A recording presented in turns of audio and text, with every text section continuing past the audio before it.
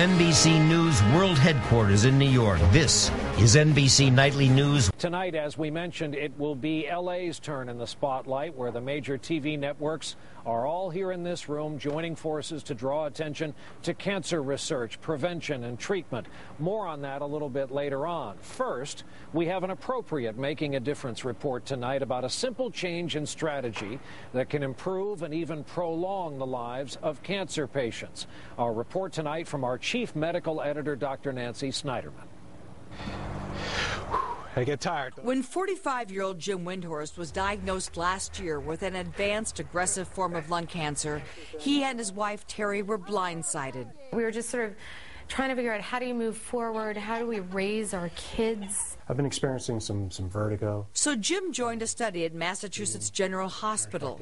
I'm short of breath. A team of palliative care specialists, doctors, nurses, and psychologists who are trained to provide end-of-life care instead focus on ways to extend life through early intervention.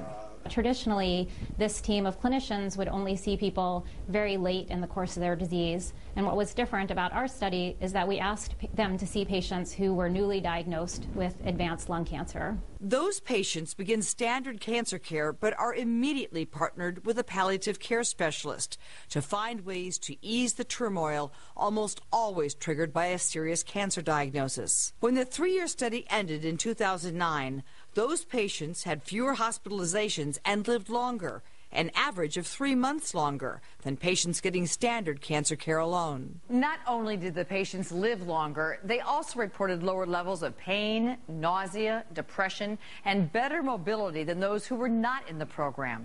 With help from his palliative care guide, Jim Windhorst turned to acupuncture, Qigong classes, physical therapy, and meditation. And the result was a heartier appetite and less of the stress caused by chemotherapy and radiation.